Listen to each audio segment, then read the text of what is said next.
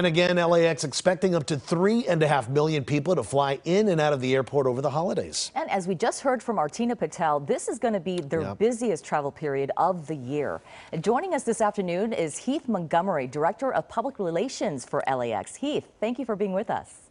Thank you for having me. First, Heath, how is this year shaping up compared to last year and pre-pandemic travel?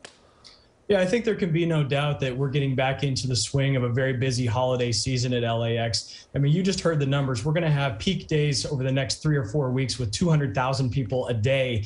That includes tomorrow and every Sunday from now until New Year's. So compared to last year, it is about twice as busy. We had about 4.5 million people come through for the winter holidays in 2019. So we're still down about 1 million from where we were at our high water mark in 2019. But at the same time, this is the busiest we have been since early 2020. Sure. So you're heading down to the airport. Heath, what's your best advice for travelers that are going to LAX during the holidays? Yeah, I think you heard part of it. I mean, there's going to be traffic. We are expecting over 90,000 vehicles a day on our peak days. That means that it's going to take some time to circumnavigate the horseshoe there. A good piece of advice for people is to use the lower levels. That's traditionally the arrivals level, but it is usually a little bit faster to use versus the departures level on the upper deck.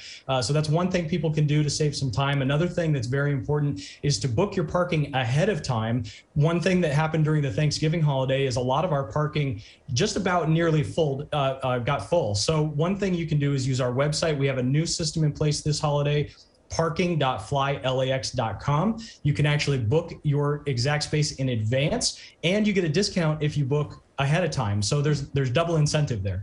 Yeah. Heath, how's the parking situation at the airport, and are you adding shuttle services for the holidays?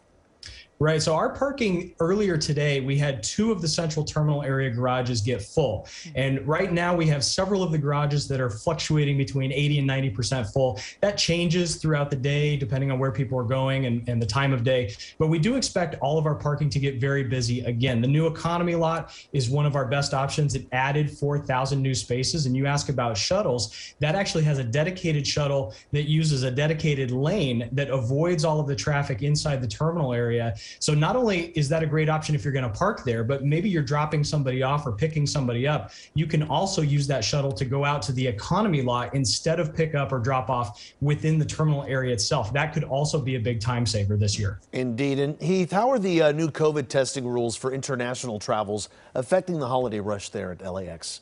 Well, we've expected to see holiday travel increase, especially among our international audience, especially after the federal government lifted a lot of those travel restrictions that were in place in early November. So we have seen those numbers go up over the last few weeks. About 4 weeks ago, we were seeing about 13,000 international passengers per day come into LAX. Now those numbers are getting closer to 18,000 on our busiest days. We do think those numbers will continue to grow.